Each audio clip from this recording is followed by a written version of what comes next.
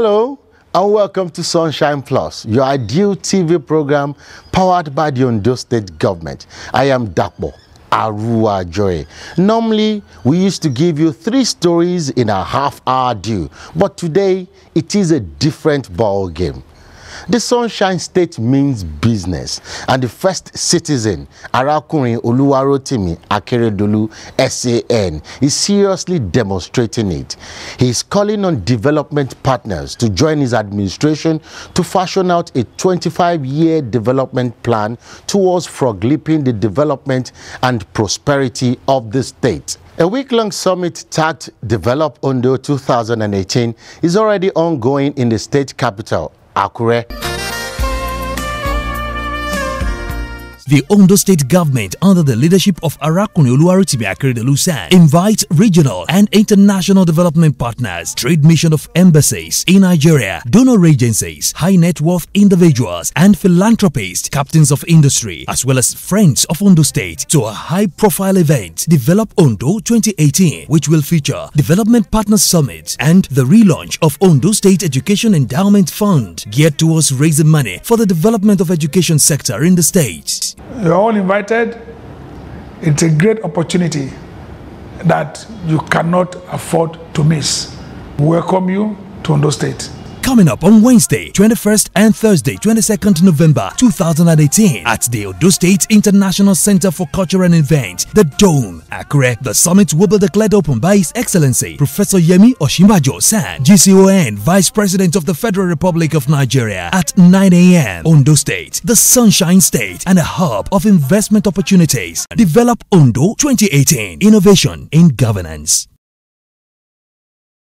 So Sunshine Plus has deemed it fit to take a look at efforts to develop Ondo State and the abundant potentials waiting to be harnessed. Now sit back and enjoy a documentary entitled The Rising Sun. Ondo State, also known as the Sunshine State, was created on the 3rd of February 1976 from the former Western region. It is located in the southwest geopolitical zone of Nigeria. With a population of around 4.7 million, Ondo State, which is majorly made up of the Yoruba people, are known for their hospitality. The state has a landmass of about 15,000 square kilometers, and it geographically lies entirely in the tropical belt. From the north to the central and down to the south, the state is naturally endowed.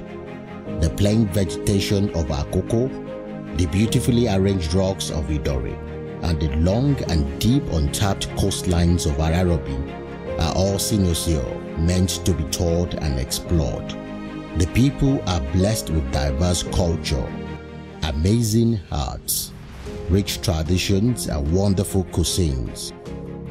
The state is not only blessed with abundant natural resources, but also well endowed with resourceful manpower. Ondo State is largely an agrarian community and is one of the major sources of timber for building construction and furniture making. In the humid rainforest of the state, there are cash crops such as oil palm, sugarcane, cashew, mango, kola nut, plantain, rubber, and cocoa. Also found in large quantity are principal staple crops such as rice, yam, maize, and cassava, as well as a number of fruits. Fishing is a major occupation of the people in the southern senatorial district. The state is unarguably regarded as the most naturally endowed in terms of potentials among other states in the southwest. According to research findings, Ondo State is home to bitumen deposit, which is said to be the 2nd largest in the world and largest in Africa. This resource is primarily useful for road construction and building materials. It is no longer news that Ondo State is one of the oil-producing states in Nigeria. At the moment, it is on record that Ondo State is responsible for 12% of the nation's oil and gas output. Apart from bitumen, oil and gas, Ondo State is also blessed with other mineral resources, which are scattered in every nook and cranny of the state.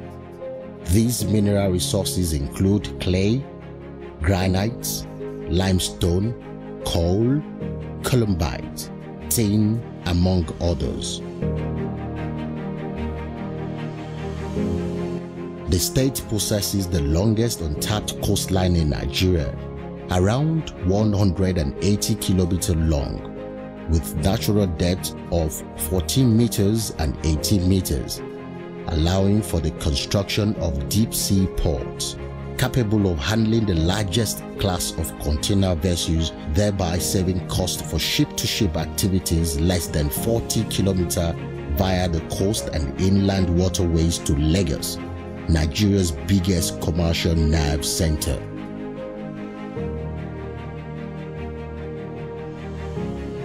From the very beginning, successive administrations had developed various blueprints aimed at industrializing the state, but with little or no impact.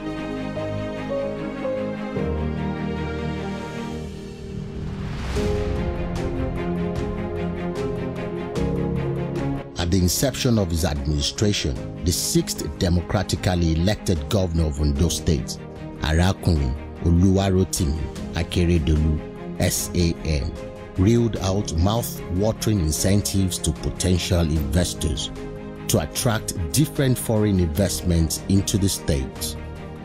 Apart from incentives such as tax holiday, Arakunrin on several occasions also assured intending investors access to law and legal framework to guarantee safety of investment in the state economy, and most importantly, an environment that is safe and conducive for business.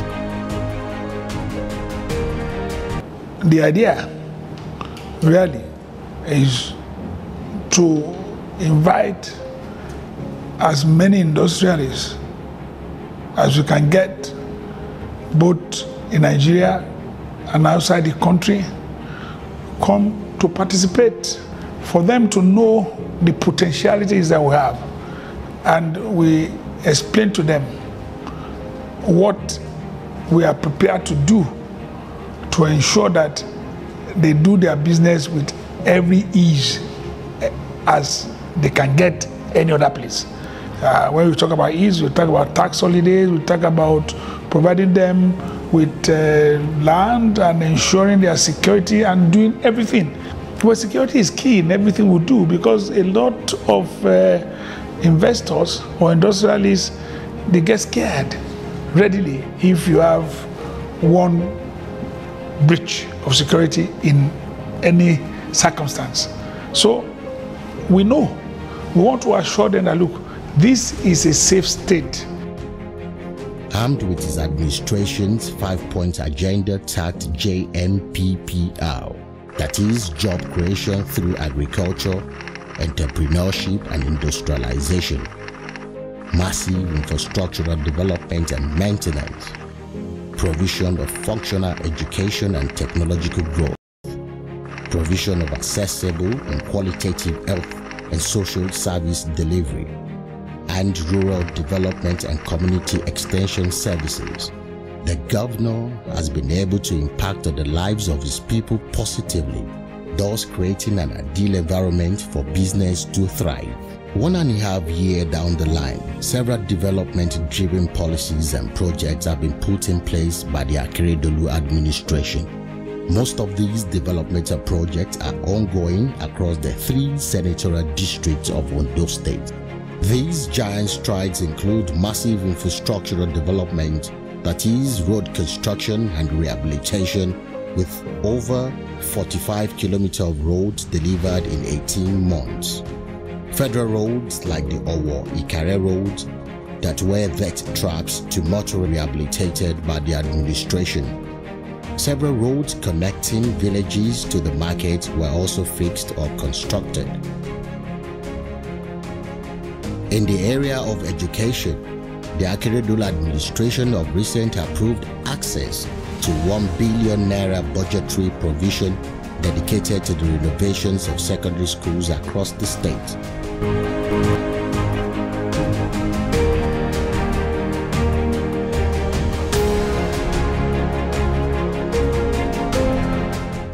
By the grace of God, today we have touched over 400 schools. And it's for me, when I listen to some people, like if I talk about the Imam of Akure here, when I listen to him, he gave a pictorial of what befell some of our schools. He said, before I came, the Muslim school in Akure here was no longer existing. The students and everything, population came almost as low as 30, the whole Muslim school, primary school. But that when we came, the mud houses that existed and broke them down, built new classrooms, the ones that are good, refurbished them, repainted them, put borehole, put toilet, have solar for light in the classrooms and That, to a surprise, as at today, the population has risen beyond 120. They are growing. People have returned back to school, and this has happened everywhere. I mean, the man can be interviewed. It has happened everywhere.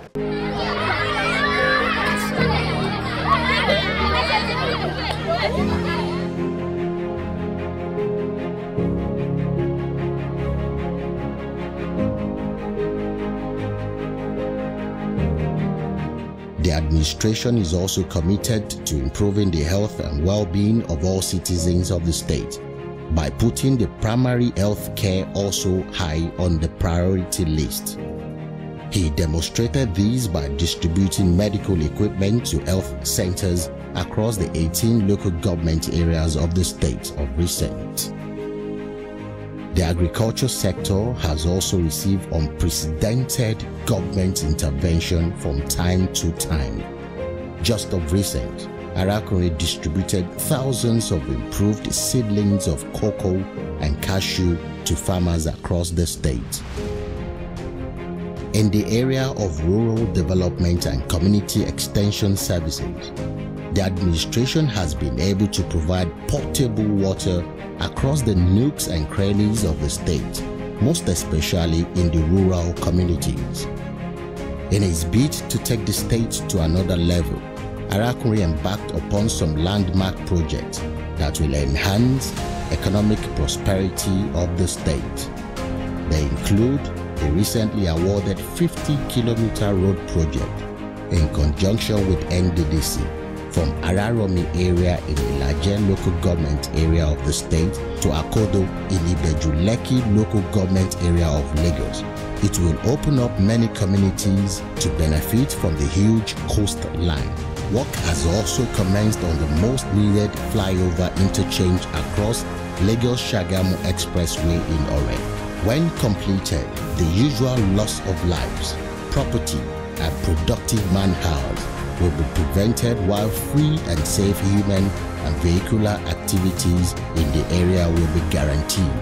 The state government, under the leadership of Arakure, has since embarked on reform initiatives aimed at improving governance, transparency, accountability, security, and building an investor-friendly regulatory environment towards private sector participation in the economic development of the state. Arakure's understanding that sustainable development in the state can only be achieved with partnership with the private sector as an engine to economic development is already paying off. For example, under the PPP arrangement, the governor has also flagged off OFL Marble and Granite Company site at Afo in Ose local government area of the state, where production has already begun. The project, when fully completed, has the capacity to produce 1.5 million square meters of granite yearly, and it will be the biggest in Africa. Another feat is the Twin Cities Agreement and MOU signed by the Ondo State government and Linyin Municipal Government of Shandong Province of People's Republic of China. No fewer than 5 new companies are investing at the Ondo Linyin Industrial Hub in Ore, in the Southern Senatorial District. As of today, 5 industries are about to take off. Outside the afforestation, which principally we started with, today we have cassava to ethanol. Cassava is being cultivated at large scale. Several hectares of cassavas have been cultivated, and the ethanol industry itself is almost completed. That is one industry. We also have there today what we call plywood, MDF, and I think it's only MDF factory in Nigeria. Large production being sold everywhere, all over the country. That is another industry. We also have today almost completed a paper mill within the Ondo Linyin Industrial Park. We also have today already completed textile mill. So, and other industries are coming up. So it's not just Ondo Linyin, it's not one industry. It's an industrial park and everything is happening there. Not far from it, we have SMIC Industrial Park that are about taking off. And we also, our people will have to excuse us, but we have no option. SMIC is there, but around the Laje, another industrial park is about starting, which is the Ondo Guangzhou Industrial Park. Those ones are coming to start. Today, by next week or week after, the Southwest Bitumen is going to start in Irele area and Co. For the first time, we are going to have the proper exploration, exploitation, and everything, mining of bitumen in Nigeria for the first time. So, those are the things that have been done. We talk about other agro-allied industries here and there, some in Okigbo, where we have for palm kernel and production of oil. That has started. I'm sure some of you were there when we went to declare the factory open. So many others here and there. For easier access to the state by investors and visitors, the Ondo State Governor sought the revitalization of the state airport. Aside the daily Lagos-Akure Air Peace passenger flights and the regular overland flights to Abuja, the airport has the potential of being a major cargo hub in West Africa. And imagine having a deep sea port, an industrial city, and a free trade zone all on the same site. Thousands of jobs will be created through the project. Most importantly, it will link the state to the international community, and thus contributing immensely to the GDP of the state and the nation in general, because it will facilitate the easy export of mineral resources which are in large quantity in the state. They have done a lot of work, and I'm sure that by early next year, by the time we are advertising, by the time we have had the license and Co., their work will come out to show the potentials that we have in this country, in Ondo State, and that port will serve, in particular, when you consider its nearness to Lagos. That means all those congestion in Lagos is waiting, is busting and looking for where to support it. And the nearest place to it is Ondo State. So Port Ondo will serve the country now at a point of need, because whether we like it or not, our import will still increase, and we also have to export as our industries are growing. Now mining has started in many respects. We want to have bitumen, we want to export. It cannot be for local consumption alone. There are a lot of things that have been done, tin, Like we have several minerals in Ondo State, a lot of things. So even if we have what we can call a mining port, so that most of these things we mine and co want to export. But I know that Ondo, the port Ondo cannot be just a mining port. It is the only port that will salvage the crisis we have with Lagos. And I believe that the earlier even the country comes up, you know, port is about is a national thing. It's not the federal government, but the state can facilitate it, and that is why we are committing a lot of funds towards all the necessary studies, and it's almost completed. The studies are clear that look, we have these facilities waiting to be tapped, and that I'm sure will encourage some of the industrialists that are coming, so that by the time you are building your industry, the gestation periods and co will almost step into when the port will be alive. The Ondo State government has equally realized the significant role of development partners programs designed for an economy such as Nigeria's in attracting long-term investment in such economies for sustainable economic growth and social development.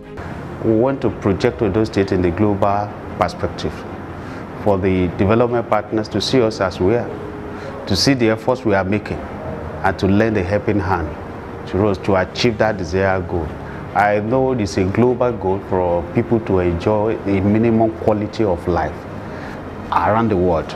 Likewise, in Ondo State, the desire of the administration of Oluwarotimi Akeredolu SAN, our own Arakuri, to ensure that every citizen of Ondo State has access to that minimum level of quality of life that befits a citizen of this millennium.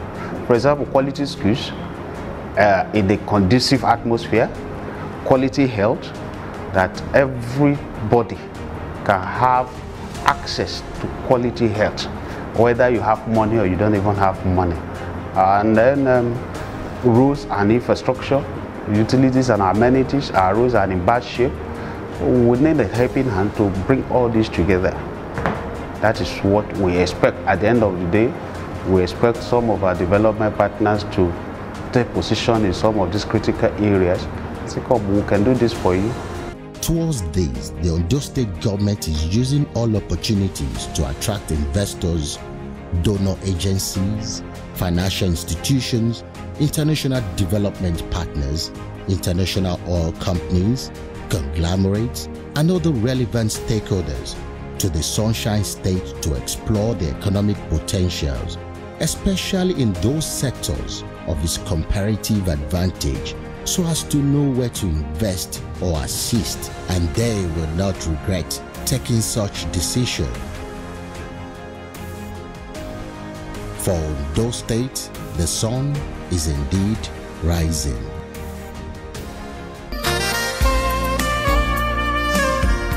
The Ondo State government, under the leadership of Arakuni Oluwarotimi Akeredolu, invites regional and international development partners, trade mission of embassies in Nigeria, donor agencies, high net worth individuals, and philanthropists, captains of industry, as well as friends of Ondo State, to a high-profile event, Develop Ondo 2018, which will feature Development Partners Summit and the relaunch of Ondo State Education Endowment Fund, geared towards raising money for the development of education sector in the state. You're all invited. It's a great opportunity that you cannot afford to miss. We welcome you to Ondo State.